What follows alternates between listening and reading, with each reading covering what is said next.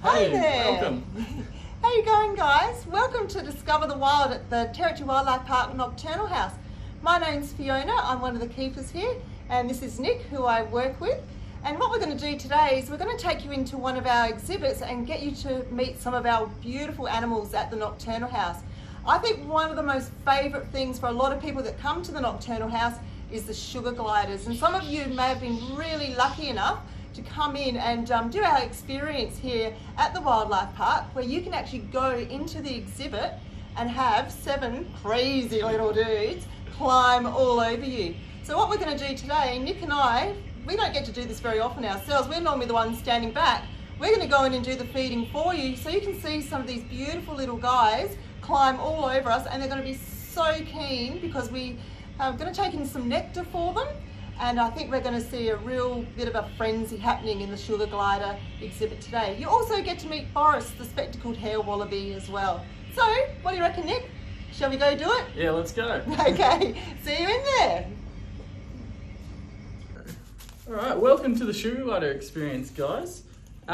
In here, as you can see, we've got a couple sugar gliders, and it's a little bit of a frenzy at the moment because we haven't had any visitors as of late, so we couldn't do the experience. So what they're getting now is just a little bit of nectar, which is actually lorikeet nectar. It's got good fructose and good amount of sugars and stuff like that for them to eat.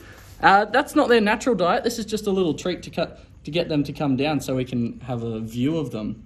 Now in here we've got a colony of 7, so we've got 5 females and 2 males. And now the males actually have something what we call sexual dimorphism. So the males look a little bit different to the females, and you can actually pick it up. Now this big guy here, the one with the bald patch on his head, I'll try to get him to stand still, that one there, he's actually a male. And what that bald patch on his head is actually a scent gland. So they use that scent gland to rub on his girlfriends, so he knows who's in his little colony.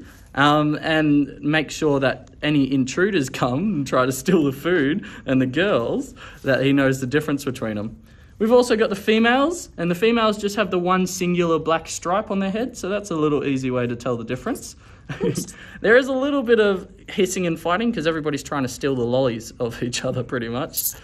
So sugar gliders in the NT, we've actually got 2 subspecies. We've got our northern savanna glider and our southern savanna glider. So a little bit different to the normal sugar glider, but they're pretty much the same. They look the same. Down south, you get the bigger gliders. You get squirrel gliders, which are nearly double the size of the normal NT savanna gliders or sugar gliders. And these guys are built to go through the treetops. So they glide tree to tree, jumping across, making sure they can get away from predators or go and explore anywhere they want to. So they use what we call a gliding apparatus, which is just a little skin flap in here. If they'll sit still, sometimes they let me. You got one there? Here we go. No. So this little, no, you don't want it? Oh, there we go. No, you guys are too crazy today. And so they use that little skin flap that goes from their little pinky finger all the way to their pinky toe. I got no more, guys. And what they use that for is to glide. So they do like a big splits in the air. Thank you, Fiona. They do big splits in the air, and that helps them catch some of the wind underneath them when they jump, so they don't fall all the way to the ground. Now, the longest recorded glide for a sugar glider is down south.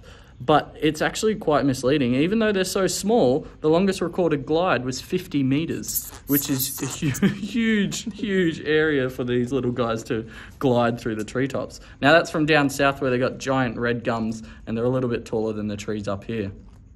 So the gliders have a lot of different food items that they eat out in the wild. This is just their treat, so they're not going to eat this all the time. This is actually to mimic what you get out of flowers. So sugar gliders are really important to our ecosystem, and they're one of our biggest propagators and cross-pollinators. So they go from flower to flower like a bee, and they get all the nectar around their face, around this little fluffy face here. You can see he's getting all sticky. And then they go from one flower to the other flower, and they just cross-spread all the pollen and help them germinate. And so they're really, really important to our ecosystem, not just as a part of the food chain, but also part as a seed dispersal as well. So they eat a lot of seeds and grass seeds and stuff like that, and then they go around and they might poop it out, and once they poop it out, like that, exactly like that on cue, the seeds will go into the ground, and after a little bit of rain or some moisture, they start germinating, and a little tree or whatever they ate came out. Now, sugar glider in its name is pretty misleading as well. They eat a lot of meat, so they love little meat items like insects. They'll even eat little mice, and they'll even eat little reptiles as well. So they are omnivorous, meaning they eat vegetables and meat. You guys are a little bit cheeky. Yeah. So all of the sugar gliders in here were hand raised and rescued. So these guys were actually found as little babies, not doing so well out in the wild. Either mum wasn't with them, or they were found as a little baby on the ground, or they were injured. And so they were donated or brought to the Territory Wildlife Park to get back to health. As you can see, they're not very scared of being outside, especially when there's big predators such as people around. Oh, you give it back. And so we can't release these guys back out into the wild. If we released them back out in the wild, they wouldn't do too well. They don't know what a dog or a cat is, and dogs and cats aren't too friendly towards these guys. These guys, however, their numbers in the wild are still doing pretty well, just because they can be up on top of the trees and out of the way of all the predators such as cars and stuff like that. They are our nocturnal animals, so they're using a big eye and big ears to see everything and hear everything at night. And then once they're running around at night time, they usually don't come outside at around 1 to 2 a.m. And so not many people see these guys out in the wild, but they are throughout the NT. They're also really, really secretive.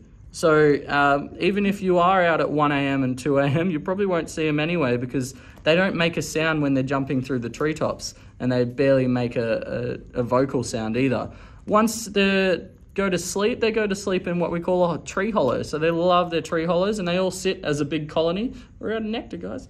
They all sit as a big colony in that tree hollow. So they can have colonies all the way up to 12, and sometimes even higher than 12. And so they all sit all bundled up just like this inside that tree hollow and nesting together until the sun goes down, and then they'll come back out again to go forage.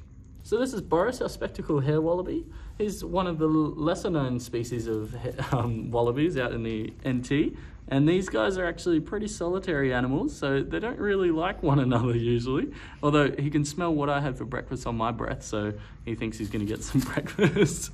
Boris is the only male in here, and he's about 4 years old. So he's still quite young, but he's still got a little bit to go in his life.